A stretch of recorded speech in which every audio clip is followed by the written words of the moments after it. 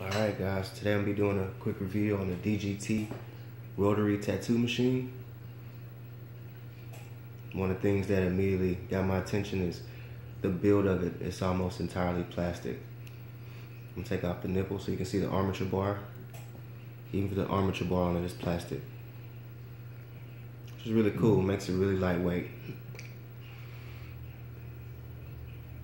It reminds me of a Glock, the same way like a Glock is made with the polymer. It reminds me of that. So I'm gonna show you the weight. They advertise these as being 3.5 ounces. I'm gonna weigh it. Getting 2.81 ounces. So it's a really light machine.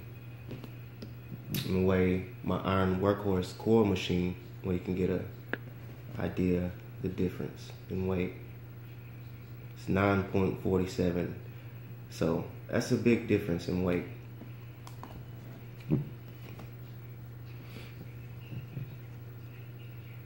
So I'm gonna plug it up, that way you can hear it.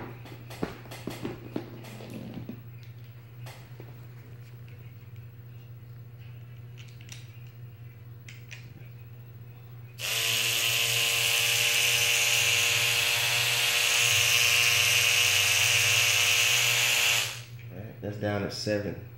They advertise these as being able to run up to 14 volts. So I'm gonna turn it up a little bit.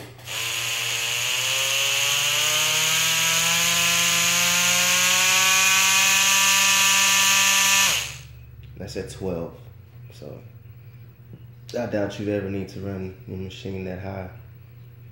But I really wouldn't use these machines too much for lining. I mean, I guess you could. I'd be using it for shading. I've used it a few times.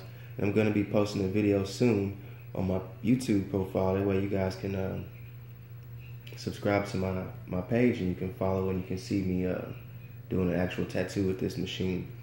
So I'm going to be doing a lot more of these videos where I review machines and newer machines that I know people are dying to know about, different types of machines that are out there before they go out and buy them. A lot of new tattoo guys and women out there.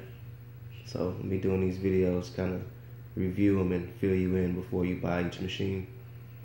Like one of my favorite YouTubers, Hitcock45, he reviews guns, and I'm gonna be reviewing these tattoo machines. So, like my video, go ahead and subscribe. Thanks for watching.